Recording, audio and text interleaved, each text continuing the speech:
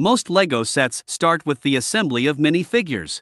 As the first episode of this new tutorial, let's introduce how to create assembly instructions for minifigures. If you like this new series, don't forget to give it a thumbs up, follow, and encourage us. Your support is what keeps us motivated to continue updating.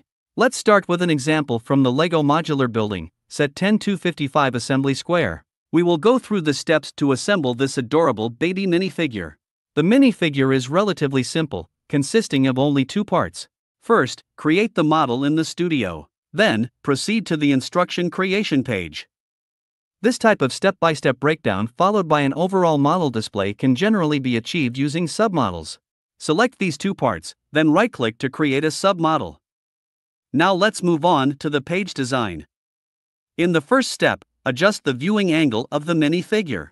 Move the mouse over the page, and when the blue frame that surrounds all the elements on the page appears, click the left mouse button. In the parameter settings on the right side, click Change Step View to adjust the perspective parameters below. Modify the y-axis parameter of model orientation to 80. For camera setup, click on Custom and change the x-axis parameter to -20.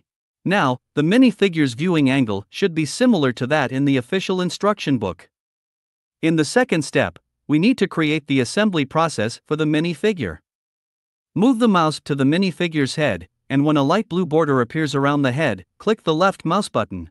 In the parameter settings on the right side, click Activate Buffer Exchange and set the y-axis offset to 40 to move the minifigure's head upward. Then change the color of the arrow to red. Click the arrow in the display area, and drag the small circular rings at both ends of the arrow to adjust its length and position. Once you've made the adjustments, click on a blank area of the page to see the effect. It should be close to what we want. How do we add a border to the assembly process? In the parameter settings on the right side, there is an option called Convert to Callout. Click on this option, and the border will appear. Click on the assembly process with the added border, and give the border some rounded corners. Now, we still need the completed minifigure. Move the mouse back to the border and drag it to the left. The assembled minifigure will appear. Adjust the position of the minifigure.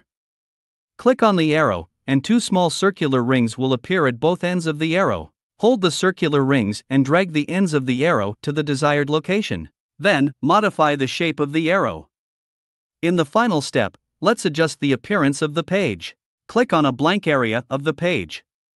In the parameter settings, disable the options for step number and parts list to hide the step numbers and parts lists. Then, click on the page again and change the background color to light blue. And that's it. You have now learned how to create assembly instructions for minifigures. Don't forget to give me a like. See you in the next episode.